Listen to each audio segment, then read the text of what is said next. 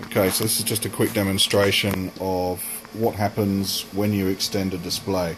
So this is extended display mode. You can see that we've got a standard desktop size there, which is 1366 wide in pixels and 768 high, and next to it we've got a 1080p image, which is 1920 wide by 1080 high in pixels.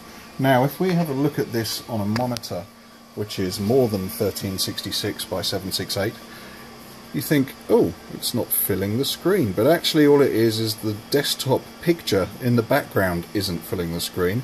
You still have all of that desktop, as you can see. There we go.